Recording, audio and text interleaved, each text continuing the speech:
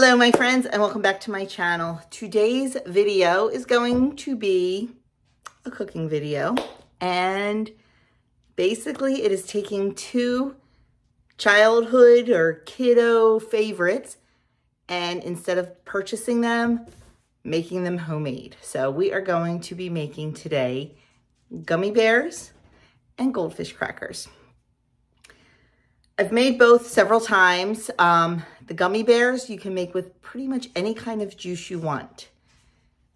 Definitely get something that's good, that's unsweetened, that's organic, that's high quality. Or if you are a home canner, use the juice from your home canned fruits. That's what I did today on this video. I used peach juice from home canned peaches.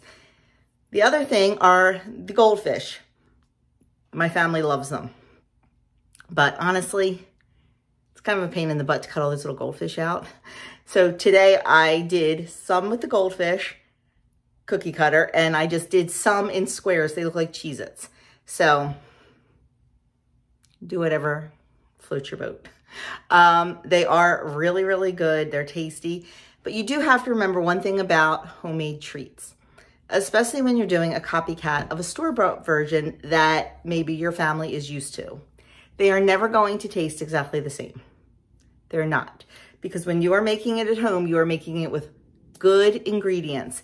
You are not putting flavor enhancers. You are not putting in artificial dyes or artificial flavorings. You're not putting in MSG, things like that. So they are going to taste different. They're not going to taste exactly the same. So you might get a little pushback in the beginning if you are starting to go that route of homemade versus store-bought. Just keep doing it. Just keep doing it, and eventually that's what they're going to be used to, and they will start liking it better. They really, I promise you they will. So let's get making some homemade gummy bears and some goldfish crackers. The ingredients needed for our gummy bears or fruit snacks are some silicone molds, any shape, any size, 1 cup of good quality juice.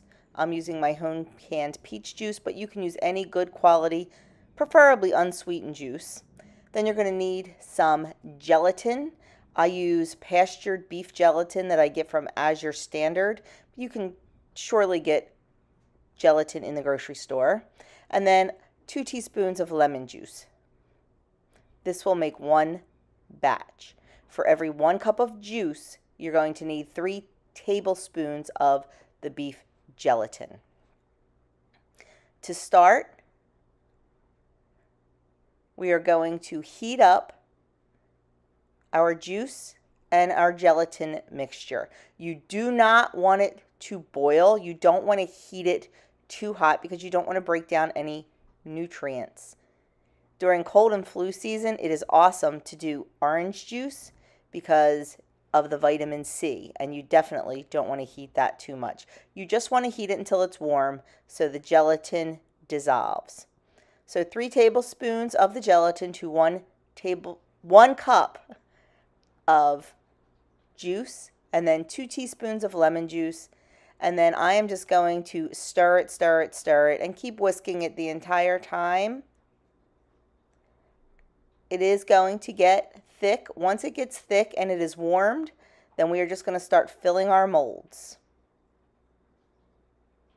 All you need to do is use your little dropper that comes with most molds and fill up your squares.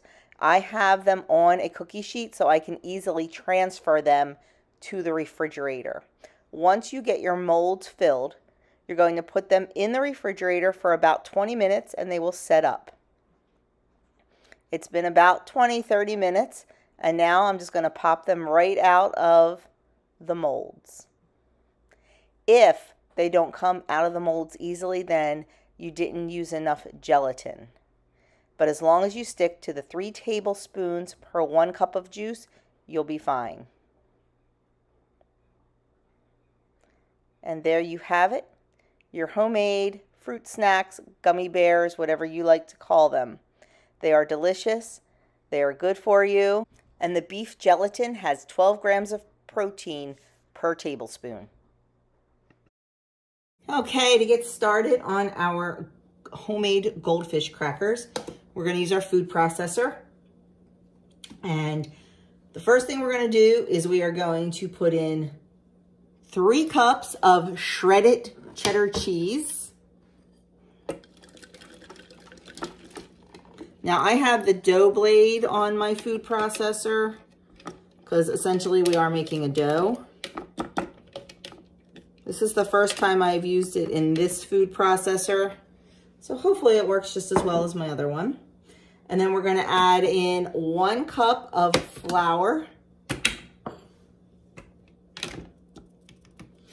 And then to that, we're going to add a 1/2 teaspoon of paprika, a 1/4 teaspoon of onion powder, a 1/4 teaspoon of garlic powder, and a 1/4 teaspoon of kosher salt.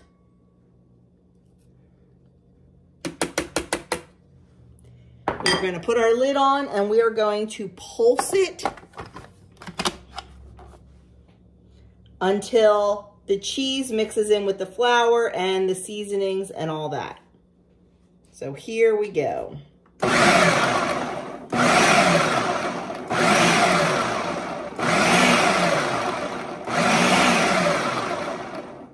Okay, I think that looks good. Now we're going to add 6 tablespoons of cold salted butter cut into 1/2-inch pieces. So I haven't cut my butter yet, so I'm going to go get that cut up and we'll get it in there. Okay, I've got all of our butter and we are going to pulse that until the mixture looks like little peas.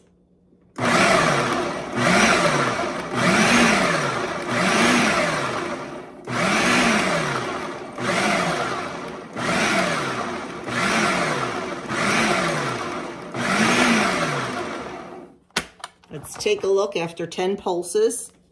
I believe that's exactly what we want. That is perfect. So now we're going to add cold water, 1 to 2 tablespoons, a tablespoon at a time until the dough comes together into a ball. So we are going to just put this on low and let it run. Whoops, I hit the wrong button. Sorry, friends. I'll get to this, I really will. Okay, I'm going to open up our little trap door here so I can have it running while I'm adding the water.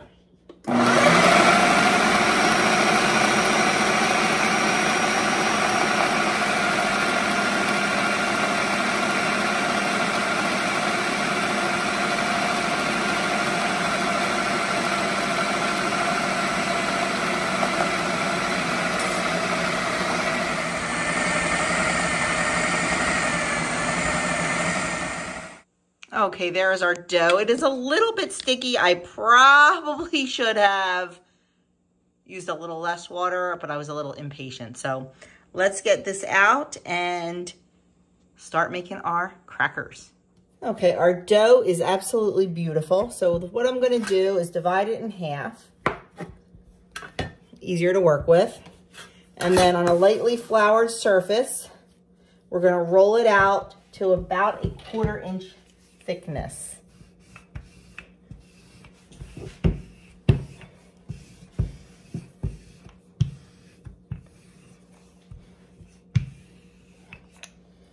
Just get a little bit of flour on my rolling pin.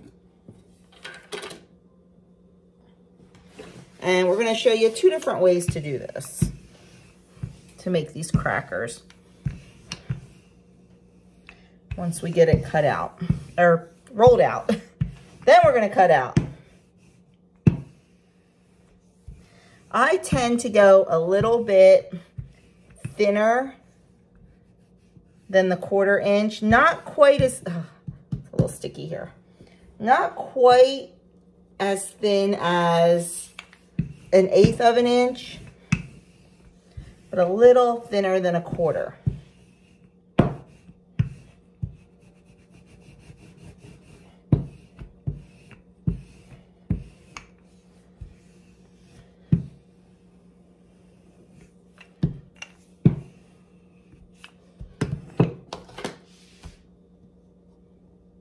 Okay, we're gonna do that. Now, 2 ways to cut these out.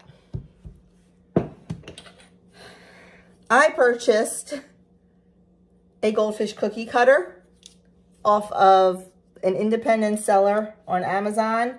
I think you can get them on Etsy too. People make these with their 3D printers. Just make sure they're using food grade material if you're gonna, you know, order like a cookie cutter or something. And then we can just cut these out. Now, mine does 5 at a time. They had one that did like a whole sheet of them at one time, like 32 or something, and it was expensive. I did not buy that one. You don't even need this, because the next thing we're gonna roll out are not gonna be goldfish. They're just gonna be crackers, kind of like, they look like Cheez-Its. Because you do not have to buy any special equipment for this.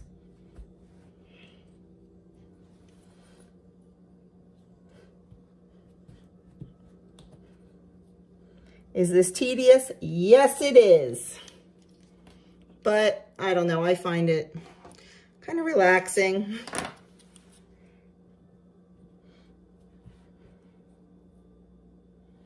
And just knowing that I'm feeding my family and the babies a fun treat, but a fun treat that's actually half decent for them, you know? It doesn't have artificial flavor, artificial color. It doesn't have stabilizers. It doesn't have all that stuff. So that's where I get my satisfaction. So we are just gonna lift these up and put them on a parchment lined baking sheet. This is the part that takes a little while, but that's okay. The next thing I'm going to show you how to do without the cookie cutter goes much quicker. So I'm going to get these on our cookie sheet and we're going to move on. Okay, there are my goldfish crackers. I still have a ton more dough, but we're going to do those in a different way.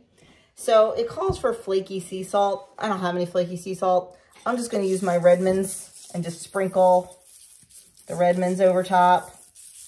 I should probably do them like individually so I make sure they all get it, but good enough, folks, good enough. Okay, and now we are going to bake these at 350 degrees for about 15 minutes. And then we're going to make the second tray using a different method, not the cookie cutter. Okay, I took another piece of dough, rolled it out, and now I'm just going to kind of cut off the rough sides. If I was making this just for me and not for camera, I probably wouldn't do this. I would just leave the rough sides because honestly, we don't care. But we're going to be fancy like.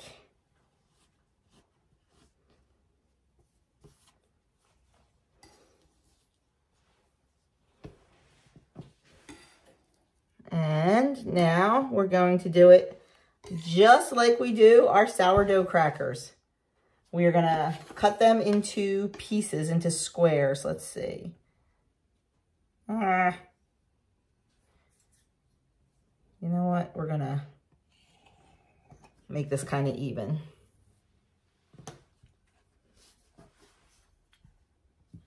And we're going to cut them into 1-inch squares, kind of like Cheez-Its. They're all cheese crackers, right?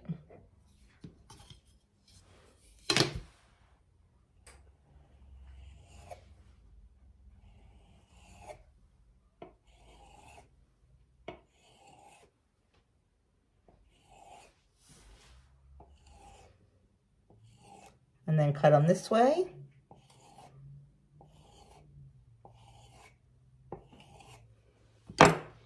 And then I'm going to poke a little hole in them just like I do for the sourdough crackers. I forgot to put the timer on. We're just going to poke a little hole.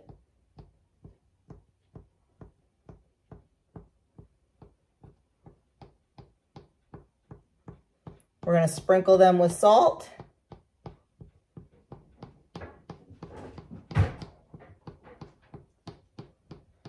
Transfer them to a baking sheet.